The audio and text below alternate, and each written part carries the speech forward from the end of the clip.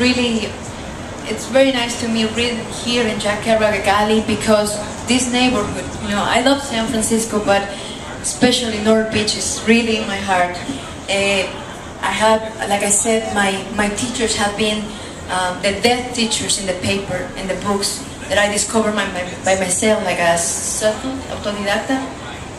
I never studied literature or things, but it's the road, the streets, who gave me this, I don't know, entendimiento for the people that, a lot of them, they're not anymore here, you know, homeless and, you know, Dorothy, Shorty, Wheatley, that's, I don't know. So I want to dedicate this for my friends that was part of North Beach and that they are not anymore here.